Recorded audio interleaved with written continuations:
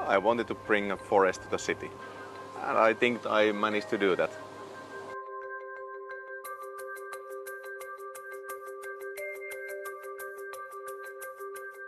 Pico Finlandia is replacing Finlandia Hall during its renovation. I was afraid what would be the feedback, but it has been really good, and it must be the trees. They are load-bearing structure holding the beams. I was one of the architects choosing all the trees.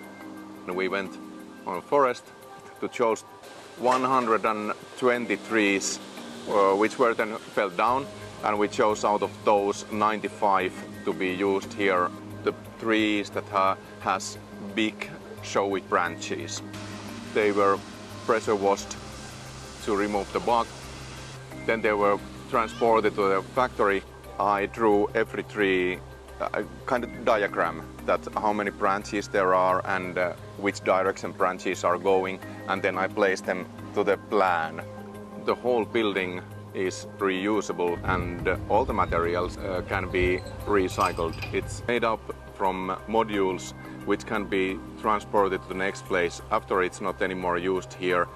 It will be changed to a school or kindergarten. It's not a contemporary way of building.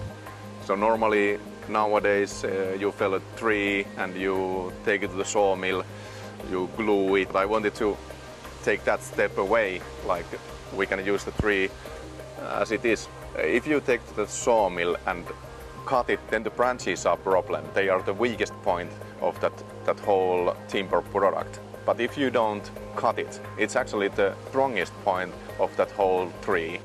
I think we've lost some of that in mass production, but we could bring that knowledge back. You might think that these trees are all the same. They are all Scots pines from almost same forest. But you start to notice the individuality of each trees, and that makes them almost human.